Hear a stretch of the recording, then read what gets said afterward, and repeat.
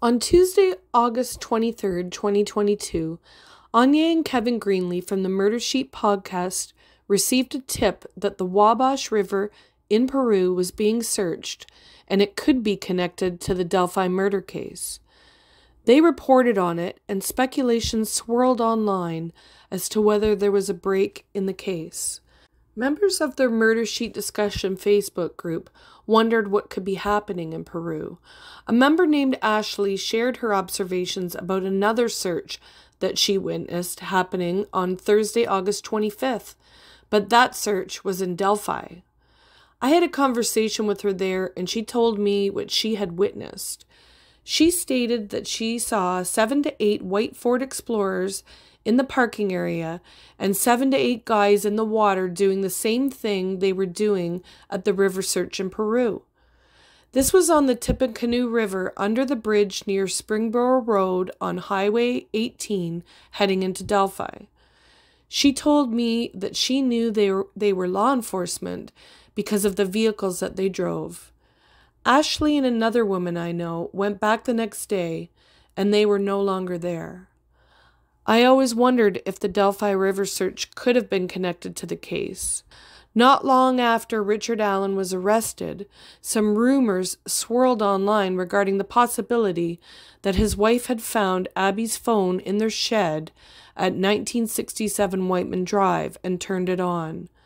While I don't know if this is true, I do think it's possible that law enforcement did actually discover something in that Delphi River search.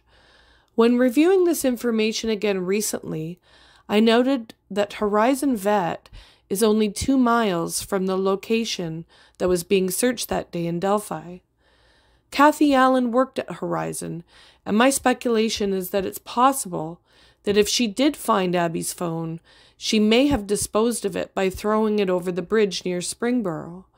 To be very clear, this is a working theory that I have, and I do think that if Abby's phone was turned on, that geolocation data would have enabled the authorities to pinpoint the location it was disposed of, and they would not have had to search for very long to find it. I also think it's possible that they searched other locations in Delphi, including the Wabash, if they were looking for other items or even Abby's phone. It has long been speculated that animal hair was recovered in this case, and that persons of interest, dogs and horses, have been examined. I did note that Horizon Vet appears to have horses located in the fields beside their office, and while I don't know if those horses are cared for by the vet, I do know that Kathy is an animal lover, so it has me wondering if they did recover horsehair, if perhaps it came from those horses.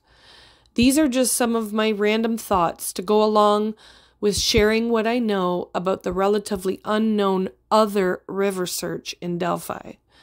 I was told that the media arrived to the Delphi River search too late to cover it, so I hope you find this information as interesting as I do. Thank you for watching.